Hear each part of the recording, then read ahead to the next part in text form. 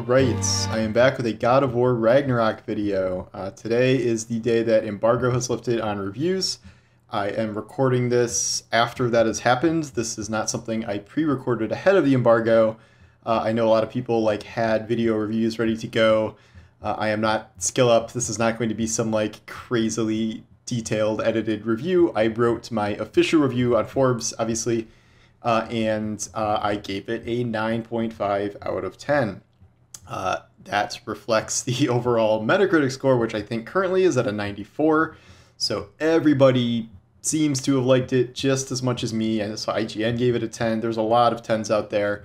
I personally gave the last God of War a 10, and I guess I can talk a little bit about that 0.5 difference to some degree.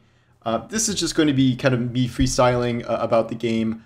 I'm going to stick with my no spoilers policy here, so I'm not going to cover anything I didn't really cover in the review in terms of reveals or story content or whatever, which I've tried really hard. I promise I really have tried to stay super light on spoiler stuff for this in particular. That has made reviewing this game kind of a unique problem, because there are some things in the game, when you're asking what has improved from one game to the next game, there are some pretty significant things that you might consider improvements, but that I don't really want to go into detail talking about because they have story elements to them, and it feels like something better experienced organically as it happens when you play, because I know I liked experiencing those moments in the game.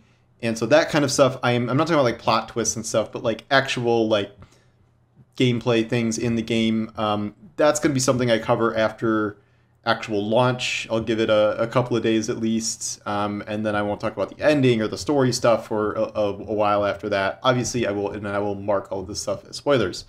But yeah, I loved it. It's an incredible game.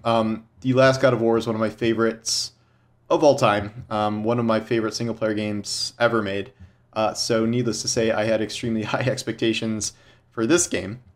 I was not disappointed at all, really, in any aspect of this. I know maybe it's a half-point score lower. Freaking number scores drive me crazy. But if you liked the last reboot of the game, you will like this one. I don't have any idea why you wouldn't.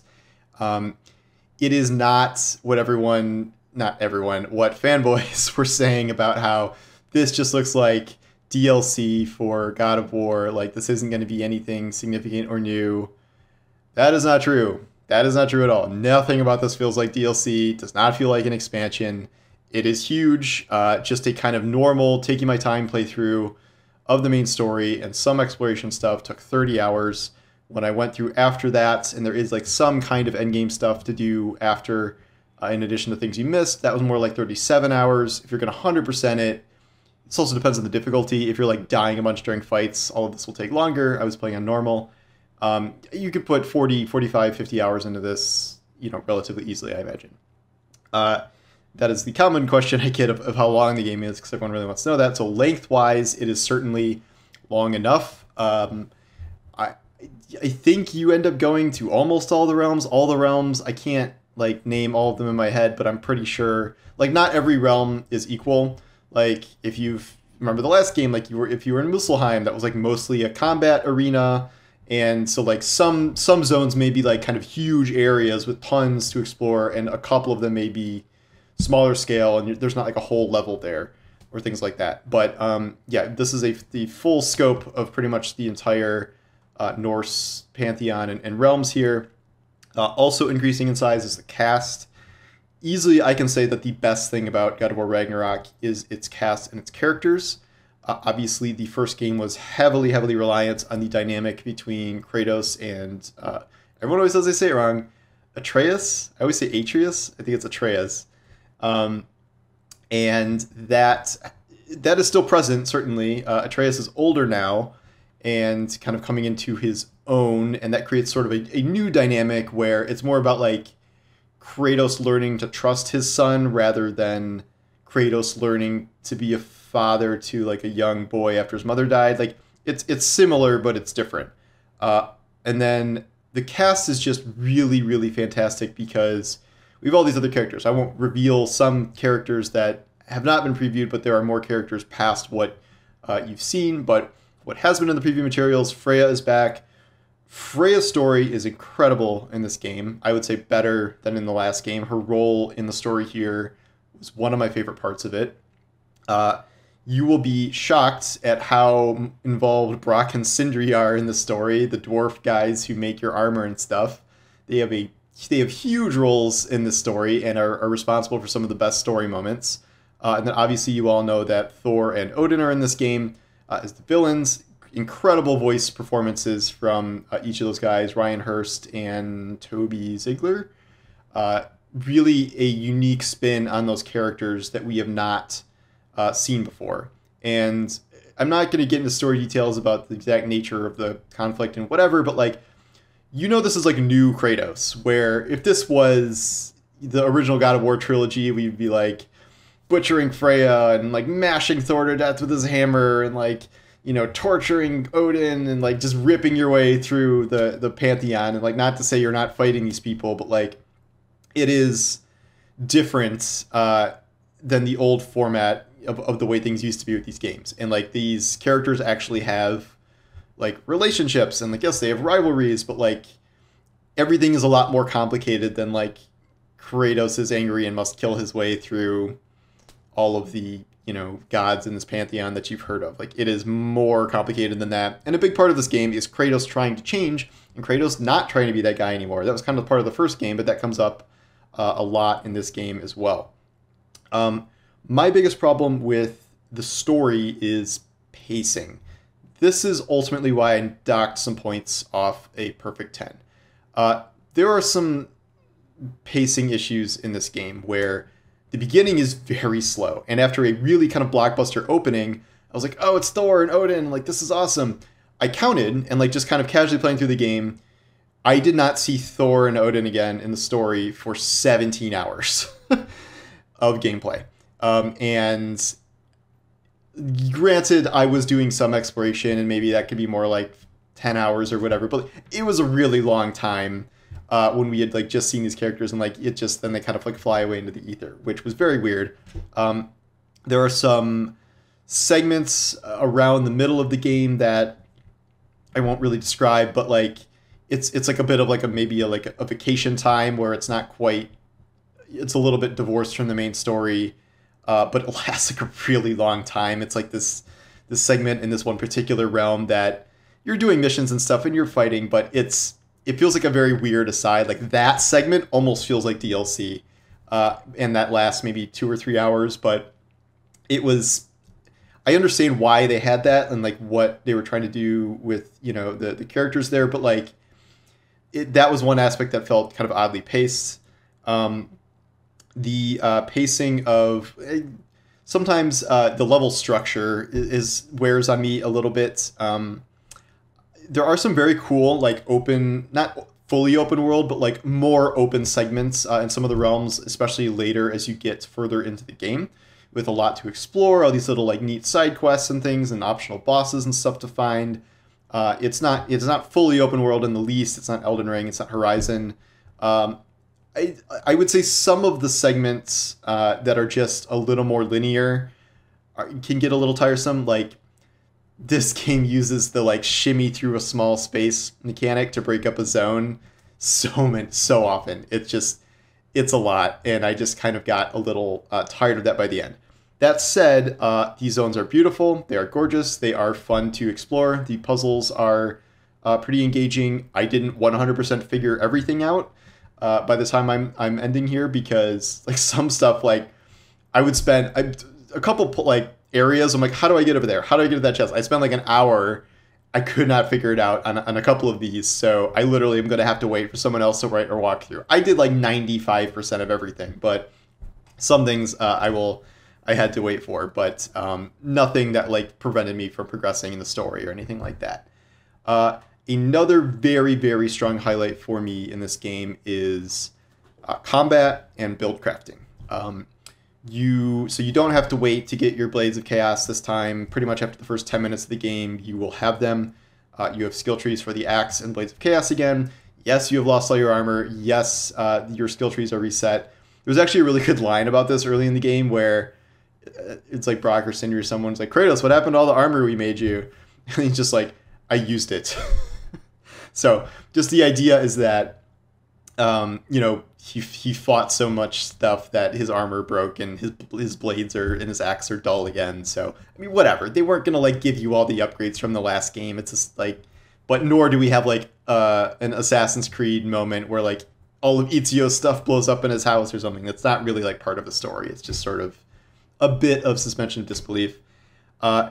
The combat systems are really cool this time around. I think they're not like crazily different. The skill trees are somewhat similar, with the exception that within a skill tree, if you use a skill a lot, you will upgrade that skill in some way. So if I use the charged axe throw or whatever, once you use that, I don't know, 50 times to hit an enemy or something, you will upgrade it to like a gold tier. Then you can invest XP into that node, and then you can choose to upgrade like the damage it does, defense as you're charging the move, or like the amount of freeze it applies. And then some of these are different, like some of these are different categories of things besides that. But so like and then you can change that any time later. So you can kind of set up like, okay, I'm going to do all freeze nodes in this thing. And so that's cool. It rewards you for using skills that you like a lot, but it also kind of encourages you to use more different skills because you're like, oh, I've only used this one skill like 9 times, and like I should probably use it more, and then I can upgrade it. And then that might, you might like that skill. It is pretty heavily into like getting you to switch between weapons a lot. Like there's one of the earliest upgrades is like the blades will do more damage to frozen enemies, and the axe will do more damage to burning enemies. So it wants you to kind of be swapping back and forth a lot. Each thing, I think this is the same as the last game. You have like kind of a light attack special move and a heavy attack special move. Really, really heavily reliant on the use of runes as a skill. Is it runes? No, relics. Relics is a skill word. You find a ton of different relics that are kind of it's a weapon neutral move, where it'll be like you're sending out a seeking projectile to a few enemies, or you're creating a poison cloud. The one I used is one you get a little ways into the game where it creates a realm shift, which slows down time, and then you can get kind of essentially like an armor upgrade. You have a piece of jewelry that lets you get a bunch of different runes you can apply to that. I got an upgrade that lets me do more melee damage during a realm shift. So I would like pop the slow-mo thing and then do a bunch of hacking and get bonus damage from that. The armor sets, there were armor sets that did things in the last game. I think they're even crazier here. Really enjoyed my central armor set I used for probably 80% of the game is one where if I'm blocking, parrying, and barehanded hits, you will poison an enemy. That's what the chest does. And then your bracers and pauldrons or whatever, the other two pieces will increase melee damage to poison enemies by 40%. So I would pretty much, a lot of fights, I would start by just like throwing my axe into something and then just going to town with my fists, poisoning an enemy, and then I could pop the realm shift thing and then just do crazy amounts of bonus melee damage. So that's just like one example of something you could do. Other things are like create like a stun explosion on critical hits and or things like that. Like one is just like increased range damage on weapons for like a more for projectile moves and things like that. There are a lot of these, and by the end they give you, I would say, enough upgrade materials to sink into, I don't know, a half dozen sets to max them out at least. I ran into a couple weird upgrade issues by the end where I had missed some lower tier materials, so when I got something cool later, I couldn't actually upgrade it to the final tier because I didn't know how to get any more of the lower tier materials. That happened for a couple of like the rune type items, but like I know some people don't really love the RPG stuff in God of War, but I think they do it really well, especially in this game. I think this is a huge highlight of the game, and I enjoyed kind of creating these builds and engaging in combat in meaningful ways. Probably enough to do a New Game Plus. I don't think the game launched with New Game Plus, but like a New Game Plus playthrough whenever that rolls around. In terms of kind of just larger context issues, like where does God of War go from here? I'm obviously not going to talk about like specifics of the ending. This was always said it was going to be the end of the Norse saga. I would describe the way it concludes as satisfying, emotional, but also I very much think they're going to keep making God of War games. I will go deeper into that later, but this isn't something where, you know, you like the game, and then they screw up the ending. I don't think they screwed up the ending. I think the ending is great. And I don't know what else to really get into other than all that. I think those are kind of the highlights with just a couple lowlights, but it's an incredible game. Easily one of my favorites of the year, if not my favorite. I really got to do some thinking about whether this or Elden Ring is my game of the year. Maybe Marvel Snap's my game of the year. No, I'm just kidding. It is very good. It's very different because like Elden Ring barely has story. It's like the story is just lore and like this really creepy world. It was like God of War is excellent story, excellent acting, and very fun combat. But Elden Ring was just it felt like such a unique experience. Like the combat, the way you could build out your characters, like the difficulty, like it. Oh man, I don't know. It's very close. I'm probably going to do an article about that tomorrow and my final thoughts there. It is neck and neck. It's a little apples and oranges. It's just but if you got to pick one, that's going to be tough. But the fact that we're even having this conversation at all, this easily could have been a disappointment because God of War 2018 is such an incredible game that like where do we even go from there? Like it feels like there's almost nowhere to go but down. Instead, the scores are pretty much exactly the same. And even though I might have like a couple pacing issues or level design, like it is tiny things in the face of just an absolutely stunning game.